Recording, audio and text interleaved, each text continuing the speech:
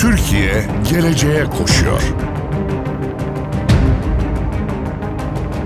Türkiye, 80 milyonluk nüfusuyla geleceğe umutla yürüyor, büyük hedeflerin peşinden koşuyor.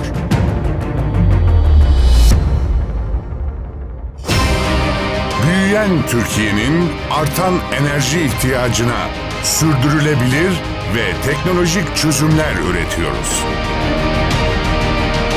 Türkiye, yerli üretim merkezli politikalarla dünyayla rekabete hazırlanıyor.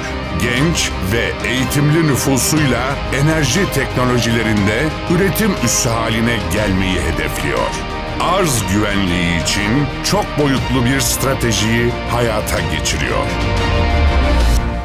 Türkiye, milli çıkarlarını koruyan, barış ve istikrarı önceleyen projelerin parçası oluyor. Kaynak çeşitliliğini sağlayan güçlü ve güvenilir bir altyapı için gerekli dönüşümleri gerçekleştiriyor.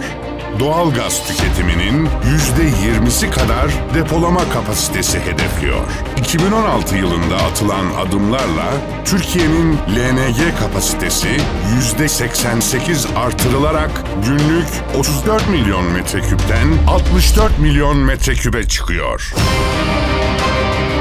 İşte bugün bu artışı sağlayan iki önemli tesisi, Ege Gaz LNG Terminali'nin %50'lik kapasite artışı ve Türkiye'nin ilk yüzer LNG depolama ve gazlaştırma terminali olan Etki Liman FSRU projesini birlikte hizmete almanın heyecanını yaşıyoruz. Projeyi 6 ay gibi rekor bir sürede tamamlamanın gururunu da yaşıyoruz.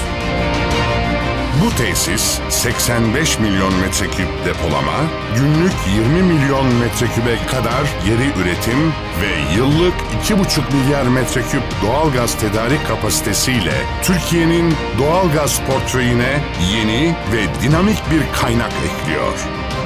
Tüketim nerede, enerji orada. Doğalgazın en çok tüketildiği Marmara ve Ege bölgesine ulaştırılması için 1500 kilometre taşınması gerekmiyor. Durmak yok. Hedef, BOTAŞ'la ikinci bir FSRU projesini 2017 yılında hayata geçirmek. 2023 yolunda büyük Türkiye'nin enerjisine enerji katmaya devam ediyoruz. Enerji ve Tabii Kaynaklar Bakanlığı